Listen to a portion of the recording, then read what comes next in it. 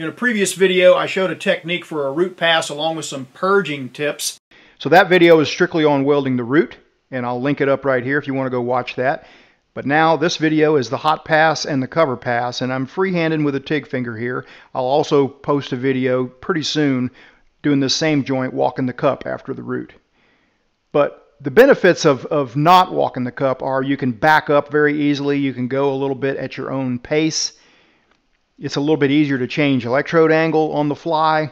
There are some benefits.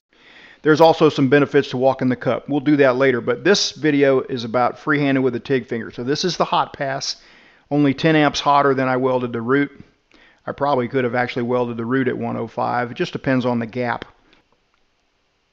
So I'm doing about the same motion that would be done if I was walking the cup. I'm kind of like doing a Z-weave type progression. And I'm using the lift arc setting on the welder, so I'm not using a foot pedal. And mostly I'm doing that, for one thing, it's just easier when you're doing pipe like this not to have to worry about having your foot on a pedal. And you can pretty much get your settings dialed in pretty good where you really don't need a whole lot of adjustment on the amperage. The pipe is in a tripod vise, so I'm able to just weld about a quarter of it at a time. So it's a little bit easier than, going all the way from 6 o'clock to 12 o'clock, which is really not that hard for TIG. You're not really fighting gravity like you would be with a stainless stick or something like that. But for the sake of this video, I just thought I'd do a rollout kind of here, welding a quarter at a time, try to get some good arc shots, show the technique. And this just about wraps up the second pass, or the hot pass. Get a good wire brushing done on that thing, let it cool off to where it's just warm to the touch. Now we'll do the cover pass, still at 105 amps. I'm using a number 8 gas lens here today with 332 2% lanthanated electrode. Probably about 20 CFH on the argon. When I do the walk in the cup video, I'll explain a little bit on what difference cup size makes for that. It doesn't make nearly as much difference for this, other than the fact that I would be using more argon. I might be getting a little bit less discoloration, but it's going to wire brush to nice and shiny anyway. On the root pass video, some people ask why in the heck I was welding a stainless steel flange in my shop. Because as most people know, these flanges like this are super expensive.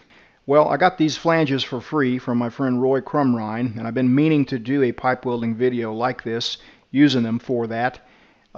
So here he is. I'm going to make a stand out of this for something, either for a vise or something to hold test pieces while I film videos.